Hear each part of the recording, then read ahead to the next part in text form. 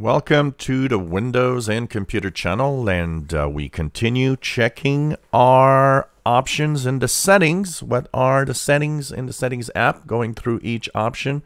Like I said, we will revisit some of them much more in detail after we went all through the settings.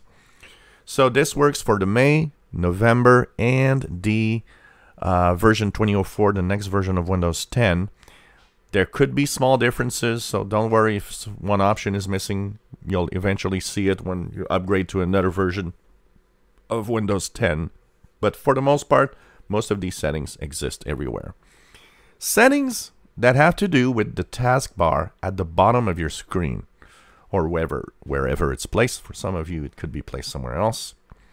If you go into your settings app, either by going through the quick actions and all settings, or the start menu and clicking the settings gear, you will actually go into personalization and then taskbar. Quite a few options on the taskbar, and we'll talk a little bit more about what they do. First of all, lock the taskbar. This I always keep turned on. Why?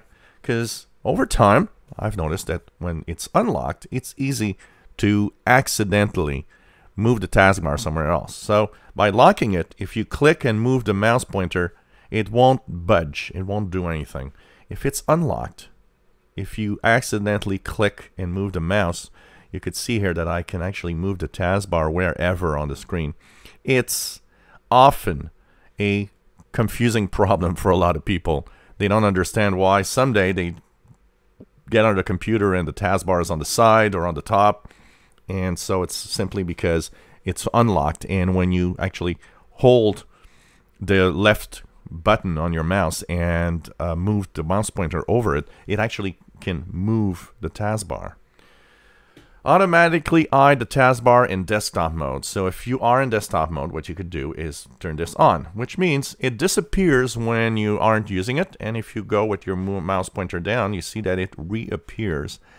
That's an option I keep off most of the time because I am annoyed at the fact that it disappears. And there's a lot of indications in the taskbar. Certain apps will give you some details of things that it's doing. So I like to see my taskbar usually. But if you want to have a little more space of, screen view, well, you can have this, of course, turned on so it hides automatically. Automatically hide the taskbar in tablet mode. That is, if you use tablet mode or if you're on a tablet PC, well, you'll have the same thing happen, but on tablet. On tablet, it's usually on by default so that it actually isn't always there.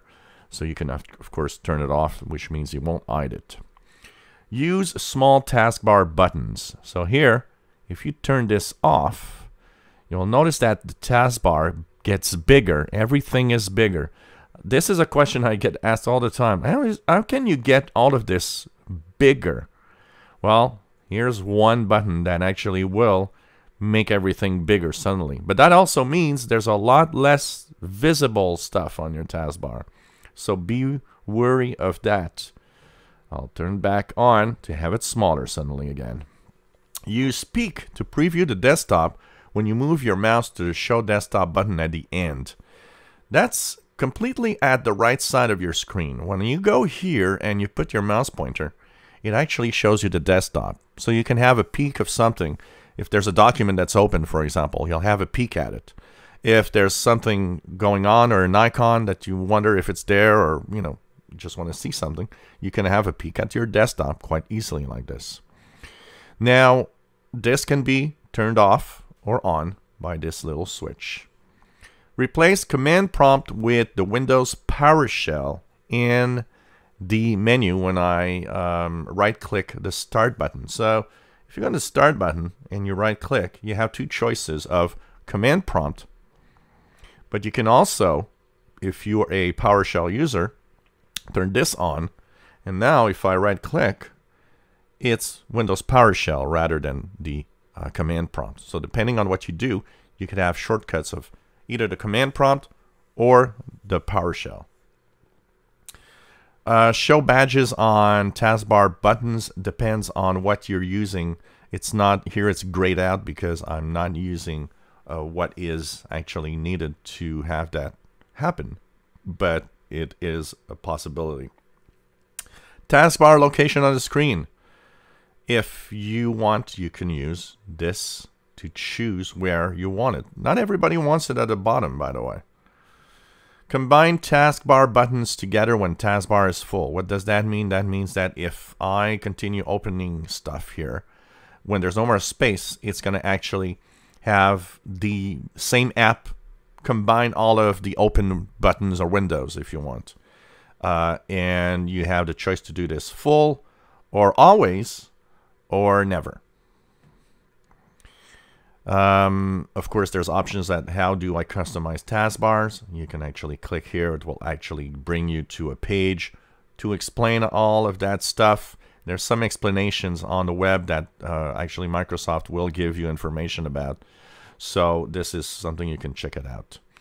Multiple displays. Show taskbar on all displays. You can turn this on or off if you have more than one screen on your PC.